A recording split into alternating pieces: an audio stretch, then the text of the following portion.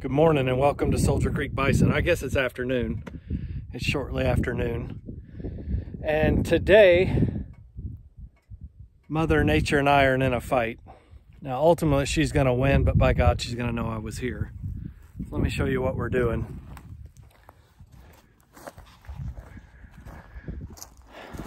So,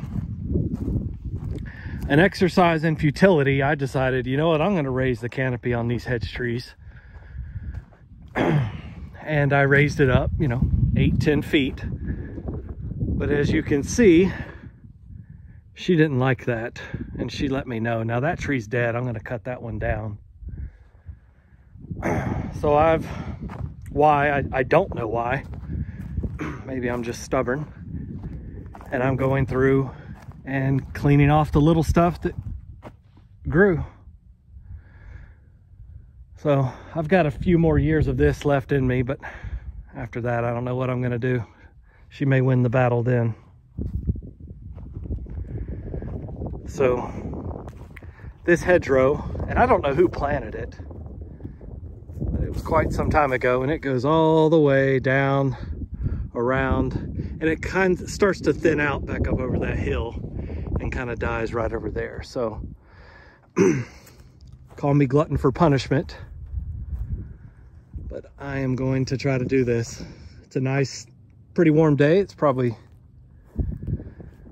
low 40s right now. Wind's not blowing too bad. And I'm gonna try to knock it out.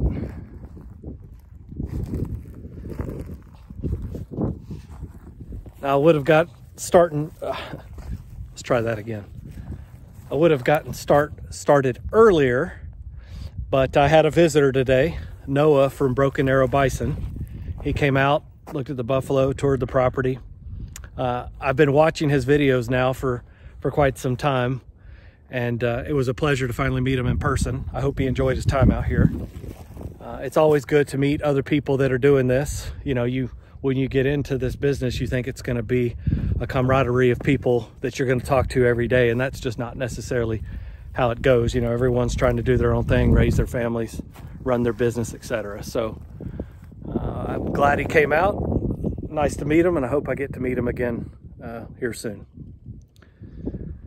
So I'm going to go back at this, see what I can try to get done today. Hope you guys are having a good weekend, and we'll talk soon.